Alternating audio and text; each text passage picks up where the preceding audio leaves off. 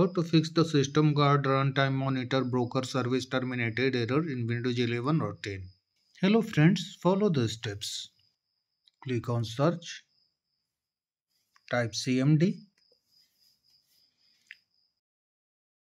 right click on command prompt, select run as administrator,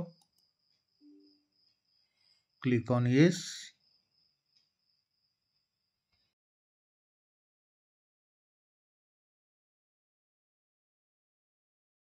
go to the video description, you will find these commands there.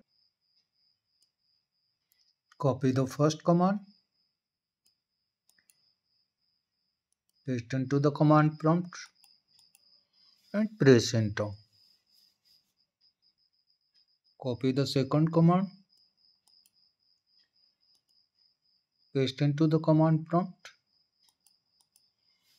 press enter. Type yes and press enter. Close the command prompt and restart your computer. The error will be fixed. The System Guard Runtime Monitor Broker Service or SgrmBroker service was originally developed for Microsoft Defender, but it is deprecated as of now. The associated settings are not removed completely so far, so this error in Event Viewer appears. After running these commands, the settings will be disabled and the error will be fixed. That's all friends.